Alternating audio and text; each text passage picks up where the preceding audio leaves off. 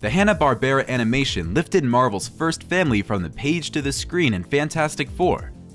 In this show, Reed Richards showed off his super stretchy body as his sole power, aside from his genius, that is. This is as close to the classic 60s style comic as an animated show has gotten. You're even more stupid than I thought, Victor. To come right into the headquarters of the Fantastic Four. In 1978, a second animated series titled The New Fantastic Four aired. He shows his cunning and quick thinking in the show, managing to trick Magneto into believing he's lost his powers in one episode. I didn't, Magneto. I merely tricked you. This time, the animation style was sharper, allowing for more definition of Reed, with his iconic silver streaks down each side of his hair appearing more defined than in the previous version.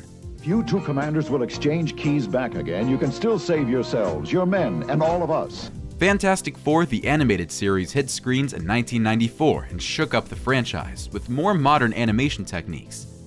Strangely, this was a story of 2 seasons that were super different. Reed actually looks younger in season 2, even with the gray in his hair, except in the first episode where they bizarrely forgot to include them all together in one scene. Additionally, he has smoother facial features. I guess that's what happens when you change studios halfway through, right?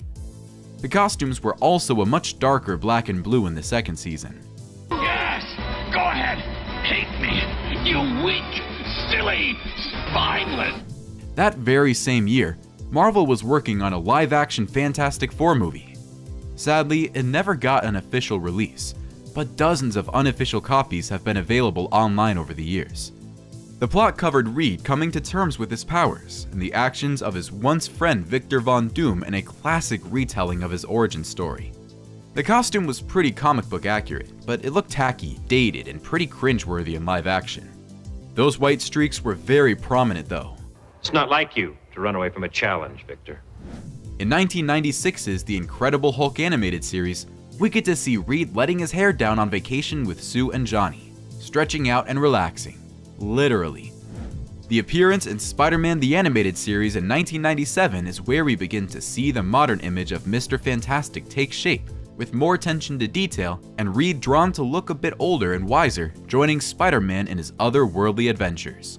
In the episode Secret Wars Arrival, Iron Man and Mr. Fantastic combine their brain power and use alien technology to reactivate the part of the Lizard's mind in which Dr. Connor's consciousness is to try and save him from his mutation.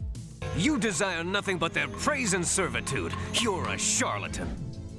In 2005, the rights for the team were now with Fox, and a live-action Fantastic Four film finally made it to screens. This covers the same origin story that its unreleased predecessor does. Reed Richards gets his powers in a cosmic accident and has to work out how to live with his new powers and defeat his old friend and rival Victor Von Doom, who also got powers in the incident. He's shown as a genius, one of the greatest scientists the world has to offer, but he lacks charisma, confidence, and any sort of physical ability in this version. Ioan Gruffudd actually praised a pretty good Reed, looking the part, just without the white stripes down the side of his hair being noticeable. I can make it work. No! I need more power to control the storm. The same year that the movie was released, the features on Robot Chicken began.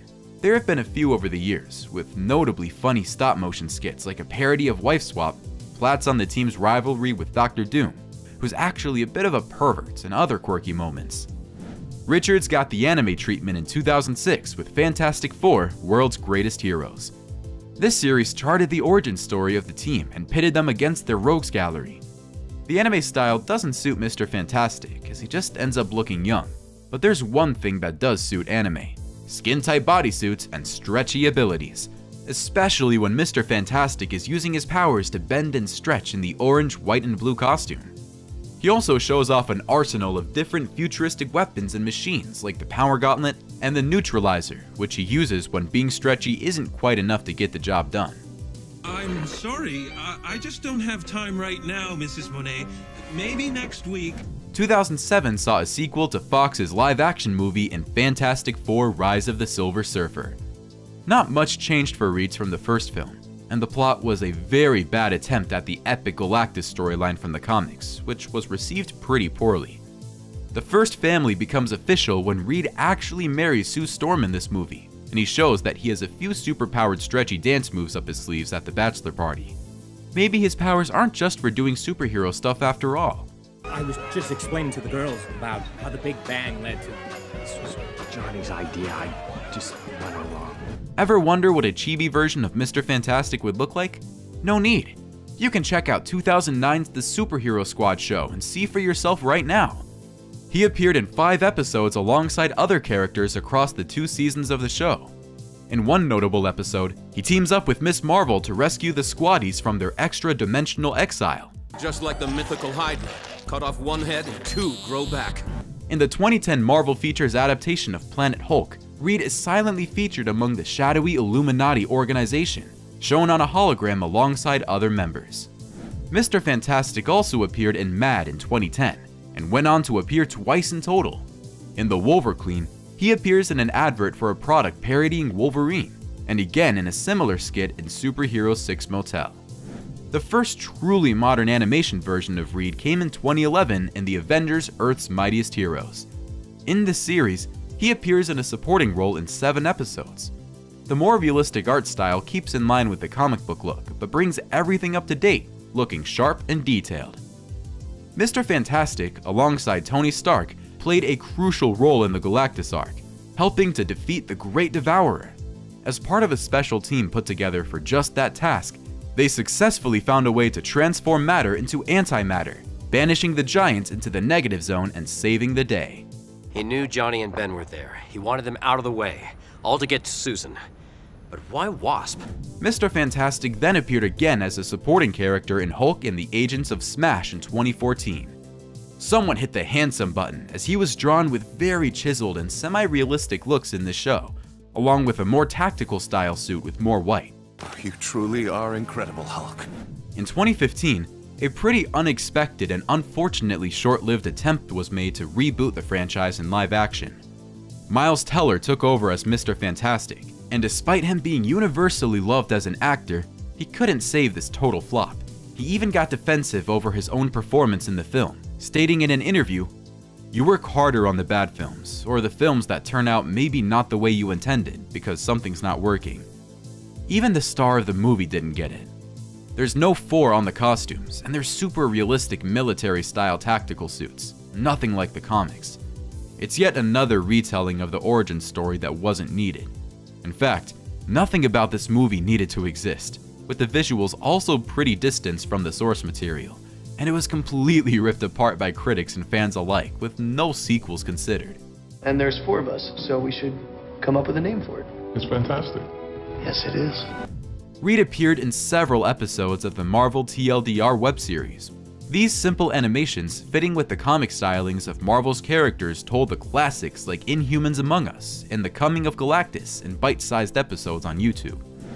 Marvel also ran Marvel Superhero Adventures on YouTube in 2020, and a cute, chibi-style Reed Richards made a return in the bite-sized short stories. In one episode, Mr. Fantastic and Spider-Man worked together to fix a jet, dealing with chaos caused by Mittens the cat. You promised to put Mittens outside. We have to get that cat before the jet gets away. Ever since Marvel got the rights back for the Fantastic Four, the internet has speculated who would be the MCU Reed Richards. The name everyone seemed to want attached to the role was John Krasinski, who seemed a pretty natural fit for the role.